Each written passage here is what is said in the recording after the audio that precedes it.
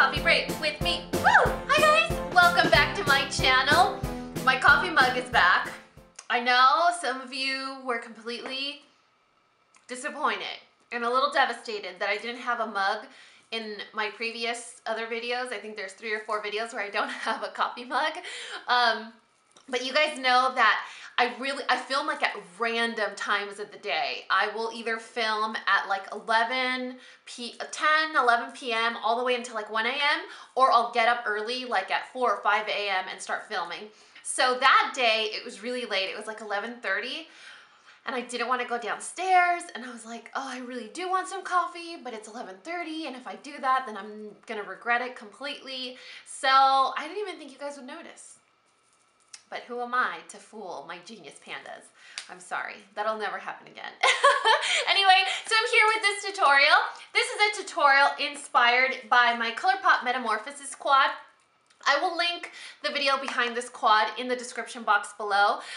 There's a special meaning behind it and I'll explain the colors and I swatched them for you guys and everything. In case you're not familiar, I didn't forget on accident. You know, I was purposely giving it a break because I know some of you can't get the quad or weren't really interested in supporting my quad.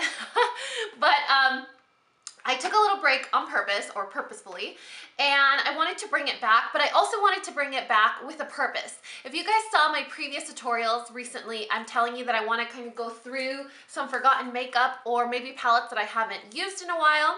So what I decided to do was come up with a look using my Kat Von D Shade and Light Eye Contour palette and my quad together, and I came up with this little number. I actually didn't know what I was going for and then this was born. I gotta say, I'm kind of really happy with it. I really hope you guys will like it. It almost looks like a cut crease, but it's not because I don't know how to do that. But it's an eye look. So if it is a cut crease, great. If it's not, then at least it kind of looks like one. Anyway, so if you want to see how I got this look, then please keep watching. So like always, I already did one eye for reference. How pretty is this? I kind of want to like permanently do this makeup look on my eyes. I wonder if that's possible. Imagine. I already primed my other eye with Benefit's Air Patrol. All I'm gonna say about this eyelid primer is, you know what the long sigh means. Then I'm gonna take my Kat Von D Shade and Light Eye Contour palette and this color right here, this giant one. I'm not even gonna say the names. I'm not even gonna try. Like, let's just not try. And that's going to go under the brow all the way to the crease. You guys know I like to do my brow bone highlight all the way down to the crease so that the other colors blend real easy. Then I'm going to take a giant fluffy blending brush like this Sigma E40 and I'm going to dip it into the opposite side of the palette, this color right here, and that's going to be our transition shade. This color is so stunning and it's so soft and easy to blend. Because the shadow itself is soft, you get a little bit of, you know, dustiness on the palette, but if you're really careful, it's such a beautiful color. I think Kat needs to make this a single. Does she even have single eyeshadows? I don't think she does. She used to. I got 1 or 2 on clearance at Sephora, and I think when they put stuff on clearance, well, you know what it means when they put stuff on clearance.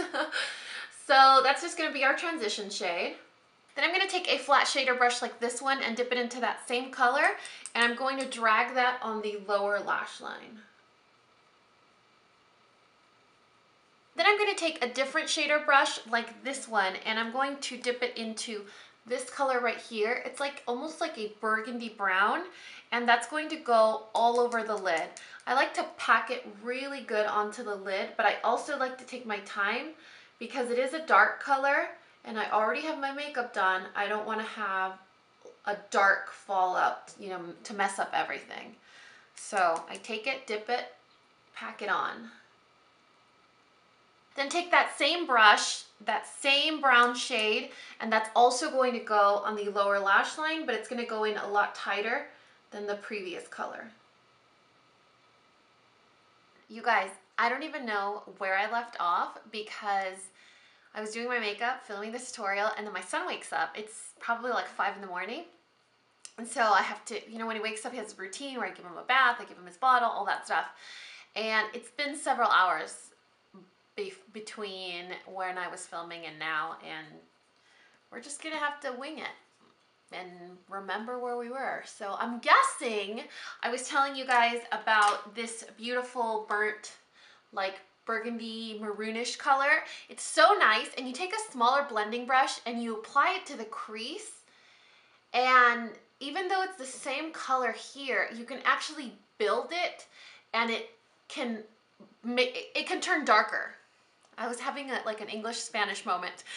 So you can apply it and focus it right in the middle of the crease, and it will get darker if you build it. And so it looks like if it was another color, and it's really not. We also applied that same reddish brown shade to the lower lash line. And I think I told you about that, you guys, where you apply it really tight to your lashes. And then I'm going to take the color Kindness. And this is the duochrome sheer opal shade from my ColourPop quad.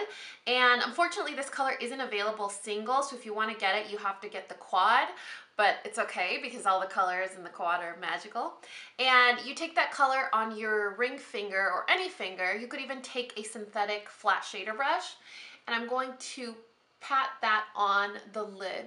This is a nice color because it transforms whatever shadow you're using as a base. It could be a cream shadow, a potted shadow, a stick, whatever it is.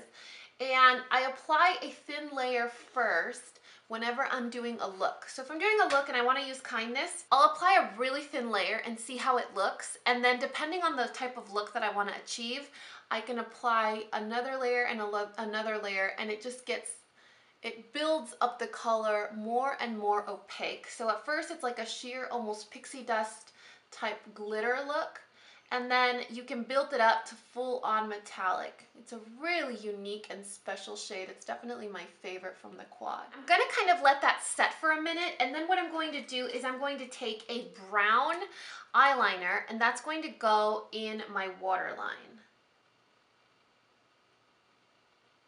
Then I'm going to take a black eyeliner, and that's going to go in my tight line.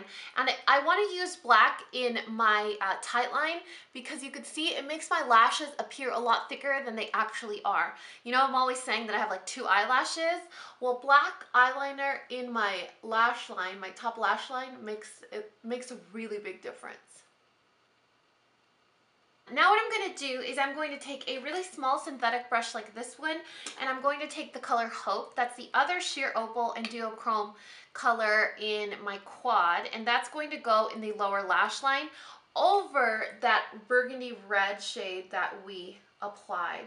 So we're not going to drag it too far down. This is just going to be a light shade or wash of color that we're going to put in the lower lash line. Now go back in with this shader brush and that same burnt brownish red. I swear I need to like name it. I should just call it like teddy bear. And then take this color and we're going to go back in right in the crease, right in the crease, and we're going to darken it up so that there's a little bit of distinction between the base shade and the crease shade.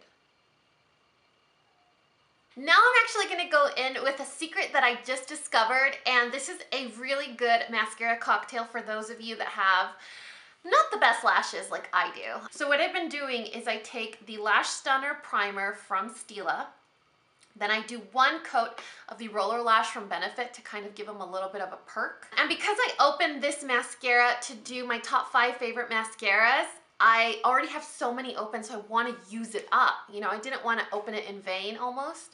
That sounds ridiculous. Anyway, so what I do is I do the primer, a thin coat of the Roller Lash, and then a couple of coats of the falsies or Big Eyes from Maybelline, and I also use this for my lower lashes. So I'm gonna do my lashes and I'll be right back. And that's the completed look. What do you guys think? Super easy, right?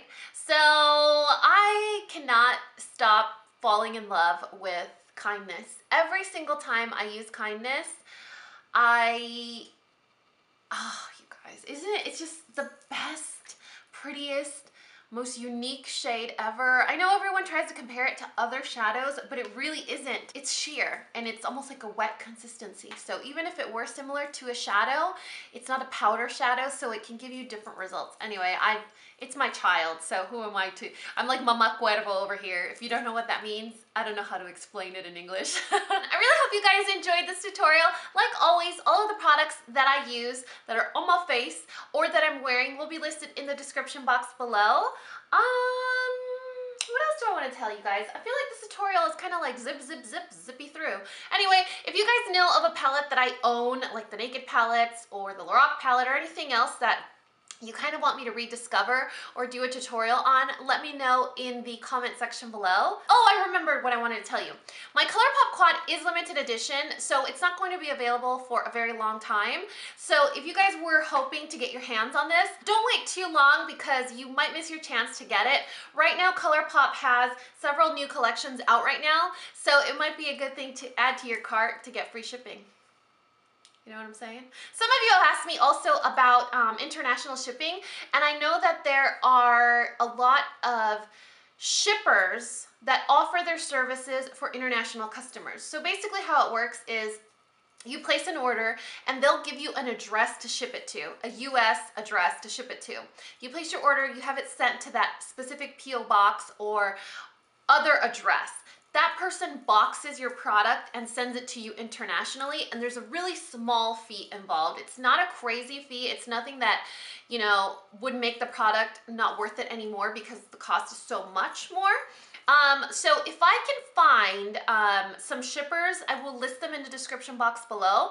Or if you know of some shippers, if you're an international customer and you use shippers, can you please let us know in the comment section below, and also give your comment a thumbs up so that it stays at the top of the comments, because I know so many of you, especially in Indonesia, have Frida and have Metamorphosis, and I don't know how you got it there, and I would really love to know. So let us know in the comment section below. Anyway, if you found this video useful, entertaining,